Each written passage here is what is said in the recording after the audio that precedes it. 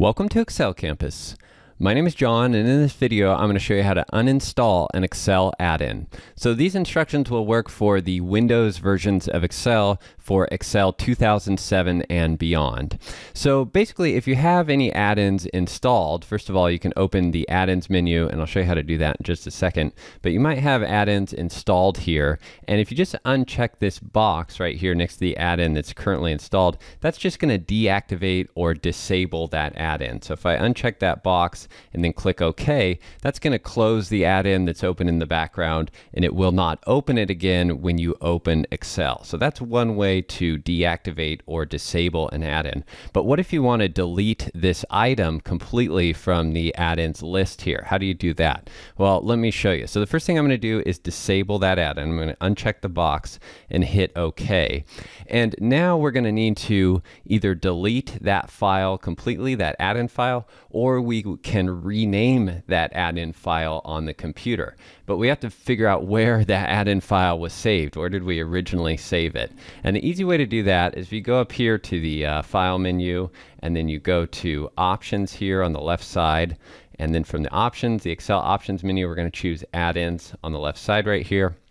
This window might take a second to load up, but basically it'll show you a list of all the active add-ins and the inactive add-ins you have and the location that they're stored in. So we want to get rid of this Pivot Pal add-in right here. So I'm going to select that one, and you can see it kind of shows the location or the path over here on the right, but if you look down here at the bottom, you'll see the full location path of this particular add-in. So this is where we want to look to either delete this file or just rename it. So I have that folder open. I'm just going to open it right here. Here's the add-in file that I'm looking for, and in this case I don't want to delete it because I love my Pivot Pal add-in, so I'm just going to rename it, or I'm just going to add a space here to the end of the file name, and that'll actually rename it and be just enough to confuse Excel. So I can move that down now, and now I'm going to open the add-ins menu. So from right here in this particular menu, I can just choose Excel add-ins from the drop down, hit the go button right here, and that will bring up the add-ins menu. And now basically when I select this Pivot Pal item, you can see Pivot Pal is still there, but when I select it, I'm going to go ahead and click it. Microsoft is going to warn me, or Excel, I'm going to get this warning saying it cannot find the add-in, and that's because we renamed it. Do you want to delete it from the list? And I'll just say yes right here, and now it will be deleted and gone from my list. So I won't have that add-in in the list anymore. So if your list is getting cluttered with a bunch of old add-ins that you don't need anymore, that's a way to get rid of them. If you want instructions on how to install an add-in, I have a whole nother video that will walk you through that as well. So I hope that helps. If you have any questions, please leave a comment below the video and I'll be happy to help answer them.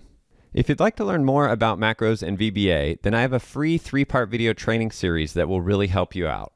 In the first video, we write our first macro, and I also explain the Excel object model. If you've ever wondered what the dots between the words mean and what order the code runs in, then this video is for you. In the second video, we automate a common Excel task to create a summary report of all the sheets in the workbook. And finally, in the third video, we build a user form to export the sheets out of the workbook. You can learn more and sign up for the free training at excelcampus.com/macros. Thanks again for watching, and I'll see you soon.